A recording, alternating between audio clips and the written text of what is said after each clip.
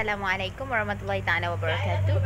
So as for today, kita nak tengok pula bagaimana kontrak itu boleh dibuat. Modes or ways of making contracts. So we have 4 ways. Kita ada contract that can be done in a way of written form. The second one is oral form or verbal form. Then we have gesture and conduct. So, apa contoh kontrak yang dibuat secara written? Secara written macam you sign agreement tu lah, tanda tangan agreement. Contohnya, again, jual beli rumah. So, ada pihak yang jadi purchaser, ada pihak yang jadi vendor. So, sign agreement, berjanji untuk jual beli rumah. That is in the written form. Tapi takkanlah kalau kita nak beli kopok lekor pun kita kena sign agreement. Kan? Katalah kita pergi pasar malam, makcik, saya nak kopok lekor RM1, tulis atas kertas, sign. So, cara buat kontrak ni pelbagai, disesuaikan dengan situasi lah. So, a contract also can be made by way of oral or verbal. Bila kita buat dalam cara verbal ataupun lisan. Contohnya macam pergi pasar malam lah. Kita beli keropok lekor, kita uttered words. Kita cakap, makcik nak keropok lekor RM1. Makcik pun bagilah keropok lekor. Jadi itu jual beli secara jual beli pula. Contract secara lisan. The third method atau modes of making contract is by way of conduct. Kita tak ada cakap. Kita tak ada utter any words dan kita tak sign apa-apa, tapi berlaku contract by way of conduct. How?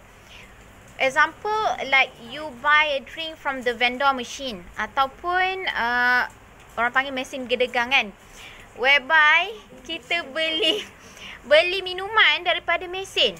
Ada element offer and acceptance. Kalau ingat previous video, I've said that two of the elements antara dua elements yang you kena fulfill untuk jadikan sesuatu kontrak adalah element offer dan acceptance. So when you put the money into the vendor machine, itu adalah offer yang datang daripada you. You want to offer yourself to buy the drink. You masuk duit dalam machine tu dan machine tu accept your money and keluarkan drink. That is contract by way of conduct. Okay?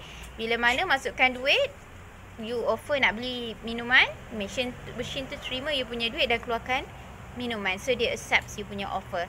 Itu contract by way of conduct. Apa contoh lain? Contohnya pergi Dobi kan, masukkan duit dalam Dobi, mesin Dobi tu, you offer untuk mesin tu cucikan pakaian you, mesin tu accept your money and cuci you punya pakaian.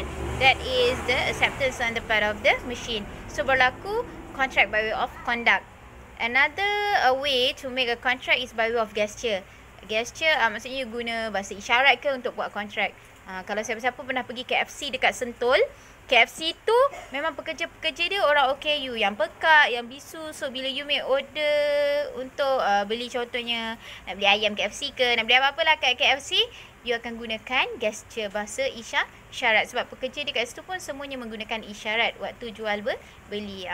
Yang tu outlet yang dekat Sentul lah, kalau siapa-siapa pernah pergi.